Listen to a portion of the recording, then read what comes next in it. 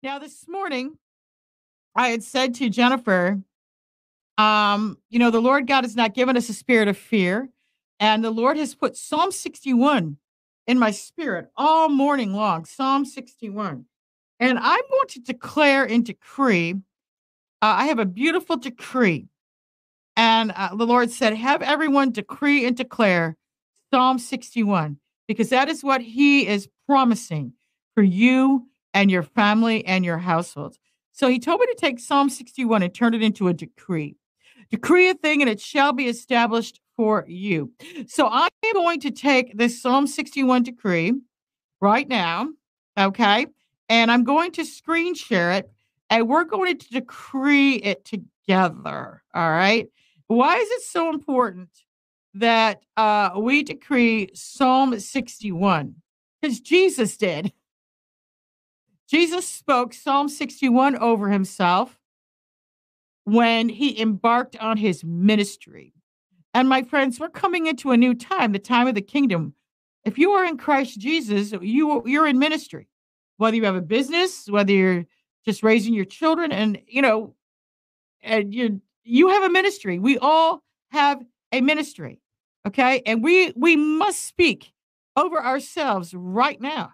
Isaiah 61, okay? Because if you have the Holy Spirit, right? If you have the Holy Spirit, uh, you have Isaiah 61, you and your household, and it's a decree. And we must decree and declare it powerfully. And if we don't, right, we may not have clarity of what our purpose is for the Lord. Click on that link so you can decree it with me, everybody. All right. And save that link. Save that link. Save this because you're going to need it. Okay. All right. You're going to need it. And I do have this decree also in my book, Faithful Speed, Your High Horsepower Manual to Success. And I also have it in my book, Prayers and Decrees, Victory, Prayers and Decrees, Volume 1. So the Isaiah 61 decree is in my book, Faithful Speed, and it's also in my Faithful Speed, my Faith and Victory, Prayers and Decrees, the Isaiah 61. And you're going to decree this over yourself and over your family. All right. I also have it on my site, and I'm going to load that up for you. Just hang on a second. There we go. All right, here we go. Heavenly Father, Father God, in the name of our Lord Jesus Christ, it is written in your word in Isaiah 61. We decree a thing, and it shall be established for us according to your word, and we are decreeing your word in Isaiah 61 over ourselves, over our lives, over our households, over our ministries, over our businesses, over our children and our children's children. The Spirit of the Lord God is upon me, because the Lord hath anointed me to preach good tidings unto the meek. He has sent me to bind up the brokenhearted, to proclaim liberty to the captives, and the opening of the prison to them that are bound, to proclaim the acceptable year of the Lord and the day of vengeance of our God, to comfort all that mourn, to appoint unto them that mourn in Zion, to give unto them beauty for ashes, the oil of joy for mourning, the garment of praise for the spirit of heaviness, that they might be called trees of righteousness, the planting of the Lord, that he might be glorified. And they shall build the old wastes. They shall raise up the former desolations, and they shall repair the waste cities, the desolations of many generations. That is those who you speak into. Those who you speak into shall be builders, shall have beauty for their ashes, right? You speak this over yourself, so it shall be for you. You speak it over your children, so it shall be for you. You see, we are a prophetic people. We're all meant to prophesy. And when we speak and when we prophesy, we don't prophesy gloom and doom. What does it say when the Spirit of the Lord God is upon us? Come on. The Spirit of the Lord God is upon me because the Lord hath anointed me to preach good tidings, good news. You see, if you have the Holy Spirit and the Spirit of the Lord is upon you, you are to bring what? Good news, good news, good news. And you are to speak this over everyone. We don't speak gloom and doom. We speak blessing, encouragement. And to those that we speak over, what happens? They become builders of the Lord. You speak this over yourself. You speak this over your children. You speak this over your husband. You speak this over your neighbors.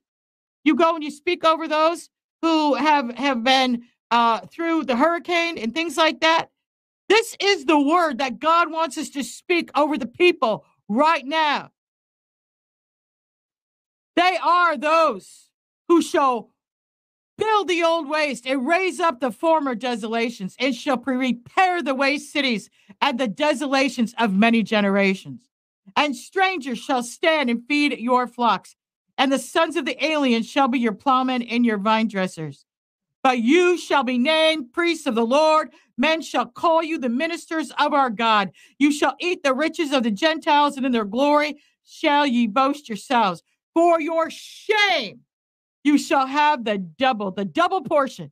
For your confusion, you shall rejoice in your portion. I am speaking this over you and myself right now as a minister of the Lord. This is who you are. This is what we must be speaking over everybody. Yes. Come on. Therefore, in their land and in your land, you shall possess the double portion. This is what we're coming into, my friends. Everlasting joy shall be unto them and unto you. For I, the Lord, love judgment.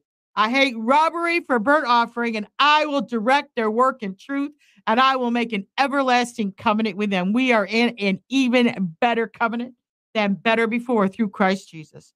And their seed shall be known among the Gentiles. What's your seed? Your children and your children's children. Your seed, and what else is your seed, right? Your blessings, your finances, and their offspring among the people, right? Our children. All that see them shall acknowledge them, that they are the seed which the Lord has blessed. People will look at your children and say, wow, God has really blessed them. People will look at your grandchildren and say, wow, God has really blessed them. I will greatly rejoice in the Lord.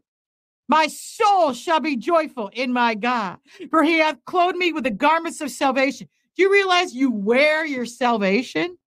You wear Jesus. You wear your salvation everywhere you go.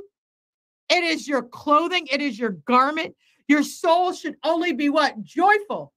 You should only bring good news. Come on. He hath covered me in a robe of righteousness. You come in the name of the Lord Jesus Christ with righteousness. As a bridegroom decketh himself with ornaments, as a bride adorneth herself with jewels. You are a sparkling, sparkling bride.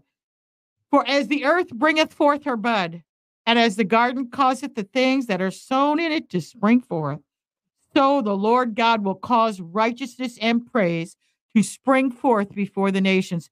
This is a promise of God, and he's using us to do it. The kingdom of God is coming to earth through who? Us. So stop repeating gloom and doom right now. Stop it. Stop it. Stop it. Stop sharing gloom and doom. Stop repeating gloom and doom. You want to be a true king and a priest of King Jesus? You want to step into the time of glory that is here? You are an Isaiah 61 representative of the kingdom of God. Everybody says, I'm filled with the Holy Ghost. I feel the anointing of the Holy Ghost. Well, the Holy Ghost does not bring gloom and doom. It says right here in Isaiah 61, if you have the Holy Ghost and you have the Spirit of God upon you, you bring what? Good news. You bring hope. You bring encouragement. You bring freedom. You bring the word of God. You bring the promises of God.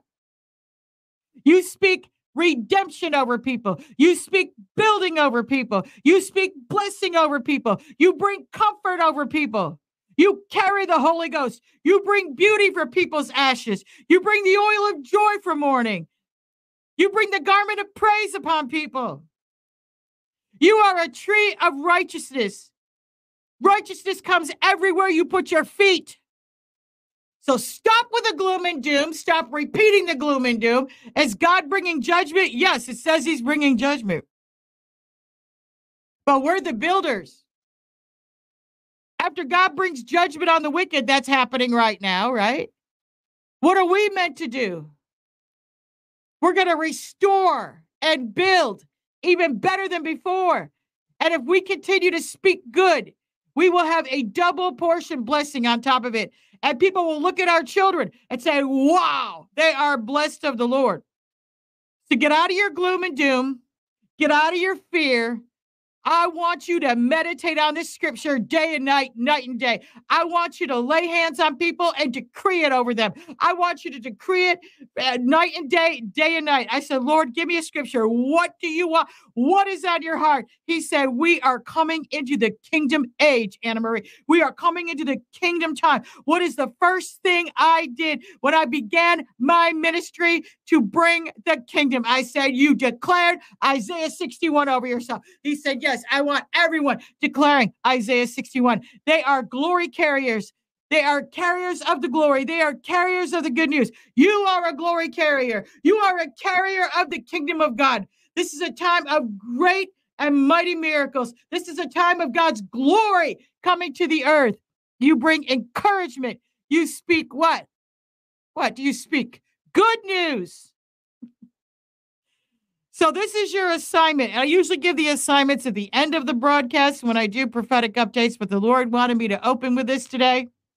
We declared Isaiah 61 over ourselves, over our households, over our land, over our children, over our children's children, over our nation. This is who we are. The Spirit of the Lord God is upon us.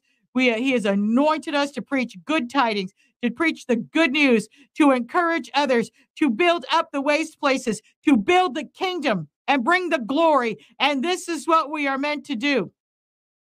And I love how it says this at the end here of Isaiah 61. The new growth that is coming, right? The new beginnings in Christ Jesus.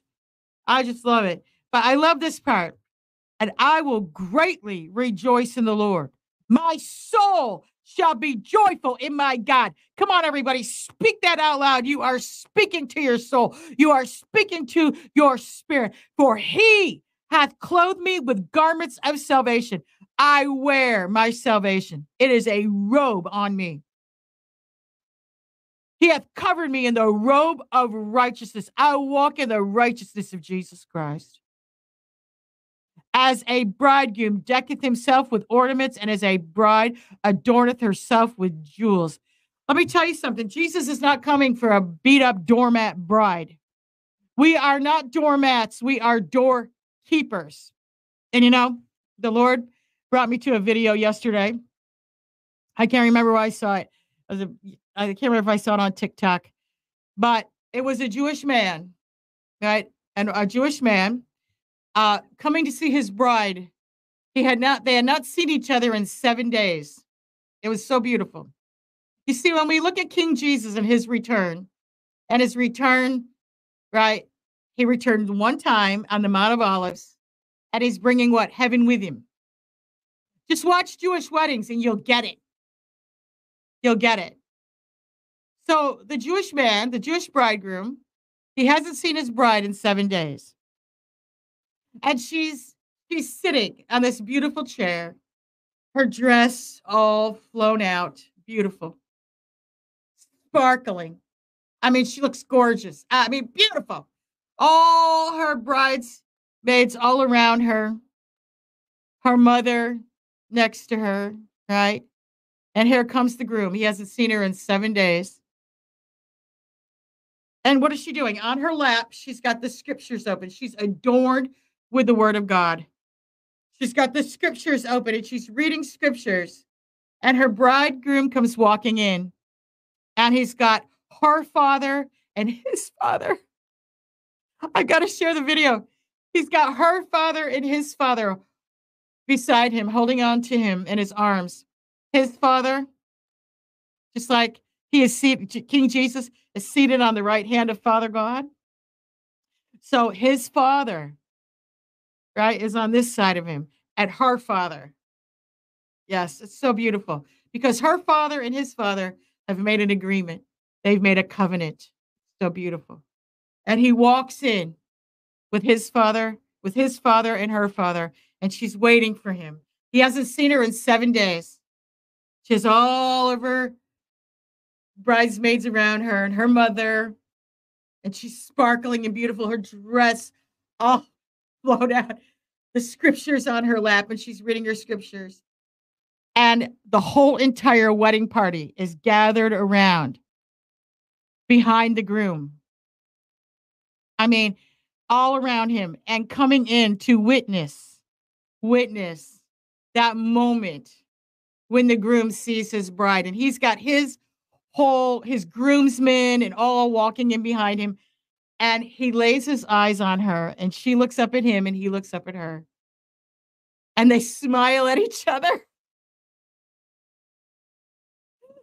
And it's so beautiful. And then he has this veil. Okay. And he places this veil over her. Okay. And it is absolutely gorgeous. Now, this was an Orthodox Jew that did it. And I was like, Lord, we're close, aren't we, Jesus? We're so close. And your bride is being prepared. And when you see each other, oh, beautiful.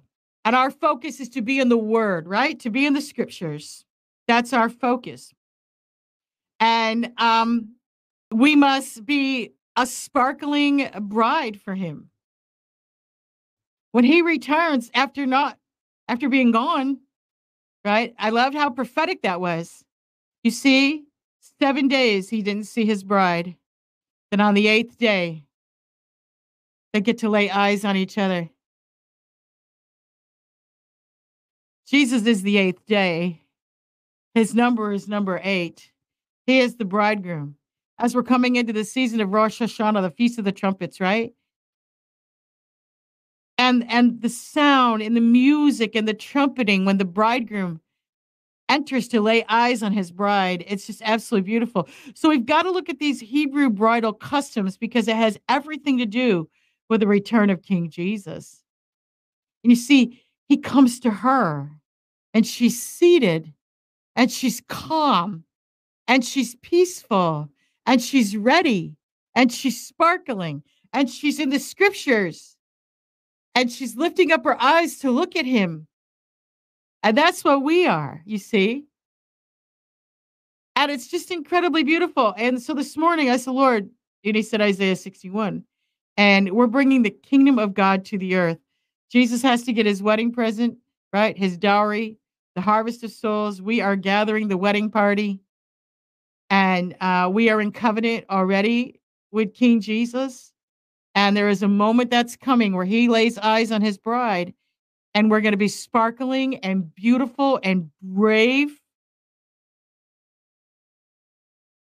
Right? And I love that she was seated because it connects to her authority that's been given to the bride of Christ. Yes. So it was very, very symbolic, and I knew the Lord was speaking, and I want you all to be at rest, to be at peace, and focus on the scriptures right now, especially Isaiah 61. You are a glory carrier. You are a sparkling bride of Christ, preparing the way of the bridegroom. You are not a damsel in distress that needs to get beamed out of here.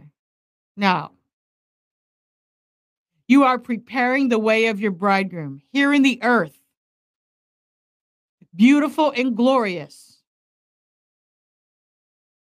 brave. And when Jesus returns after not seeing us, Well, he sees us, but it's very symbolic. When he physically lays eyes on us,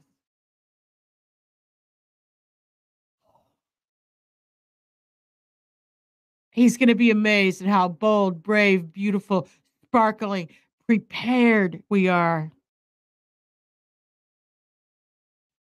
It's just incredible, you see. This is the truth. And stay away from fear doctrine.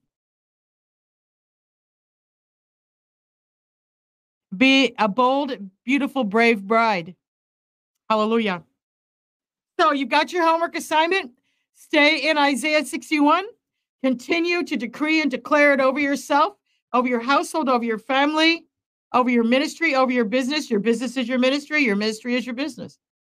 Can you have business and ministry at the same time? Yes. We are a Melchizedek priesthood now with our high priest, King Jesus. So there's so many wonderful things that we need to understand about the kingdom and the kingdom of God coming to earth through us. And this is the greatest of times.